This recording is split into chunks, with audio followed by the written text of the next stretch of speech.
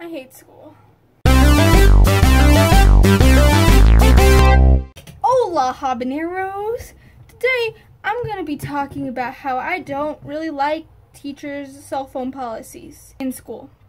I don't know what else I'd be talking about. Teachers teach at school. So, with cell phone policies, I even have a teacher now that has like one of those little plastic shoe holders that hang off the door, and she wants you to put your phone in it at the beginning of the period and then take it out at the end. I feel like that would be disastrous if your phone like went off though, because then you have to like run all the way over to go silence it. But yeah, I don't get it. I don't understand cell phone policies like that, because honestly, if you're not paying attention in class, that's your problem. Like, you're the one who's not going to get a good grade.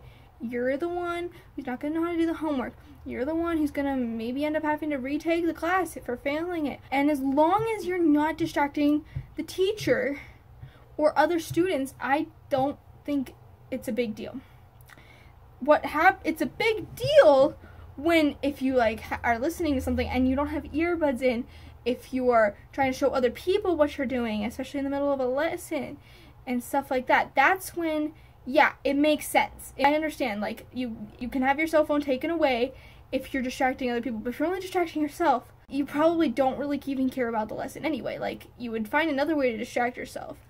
If you didn't have your phone, you would draw on the paper, you would just like kind of like zone out. Like, that's your decision that you've already made. I mean, like, you shouldn't have to give up your cell phone. It would be different if the cell phones were actually physically forcing you to distract yourself in class, but they're not. You're the one who's choosing to use them, just like you could choose to zone out or use a toy or anything else in the middle of class. You're the one distracting yourself, and in the end, it's your problem, and I think you should deal with it on your own.